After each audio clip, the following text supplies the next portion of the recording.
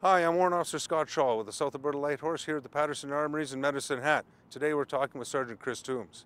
Hi Chris, how are you doing today? Not too bad, Scott. How you doing? I'm awesome, thanks. So what are you doing here today at the Military Heritage Exhibition? I'm actually here photographing the regimental parade and the vehicles and the whole events of the day. That's awesome. Are you normally a photographer? I noticed you were in a uniform. You normally do this in a military capacity? Yes, I do photography in the military capacity. My primary function, though, is I'm an infantry NCO, and it's part of the combat arms.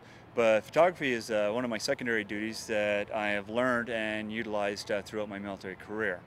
Well, that's awesome. Did you learn it as a skill, or was this something that they provided a course for?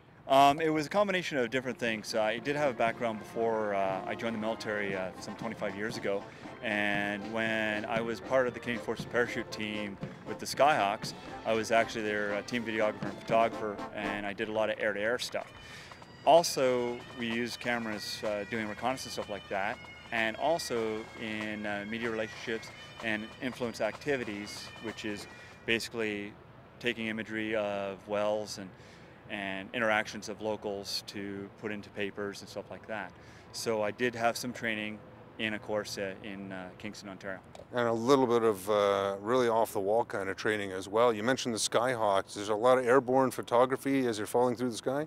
Actually, when you're a part of the Canadian Forces parachute team, you do a lot of media relationships, and you do video and you do photography. So it is a lot more common there than actually doing military free-fall training. We do some video and some photography while we do the training, but when we do actual operations or missions, quote unquote, we generally don't bring the cameras. We're generally busy on the job at hand. Doing your other stuff. That's yeah. Awesome.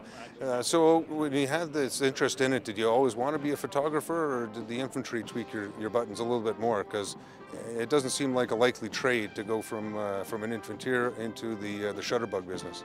I actually started off before I joined the military. I was actually working in a small studio, and I actually got into the military, and I figured out about a year and a half in that I like jumping out of airplanes and doing the Army guy stuff and being an infantryman.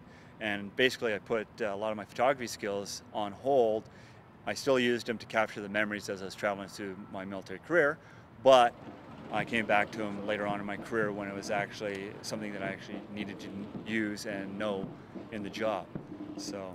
No, it sounds like a healthy mix to us, so it's good to know that your hobbies can sometimes be what you're looking for a job sometimes later in life, isn't it? And actually it was a great transition, because my hobby, as I used to say, is that my hobby became my job and my job became my hobby. So by being a reservist, I get to work as a professional commercial photographer for my own company, onestepbeyond.ca, and I get to play soldier and actually still give value back to the Queen. That's an awesome combination. I can't think of a better way to live your life with your hobby and your best interest at heart. So thanks for coming out today and taking our photographs for us, and we certainly look forward to you coming out to next year's event with our Heritage Exhibition. Thank you very much, Scott, and it was great being here, and it was great being with the Sallies once again. Medicine Hat, we're the South Alberta Light Horse, and we're your regiment. Do you have what it takes to be a primary reserve soldier? Call 310 Army to find out, or get a hold of us at salh.net.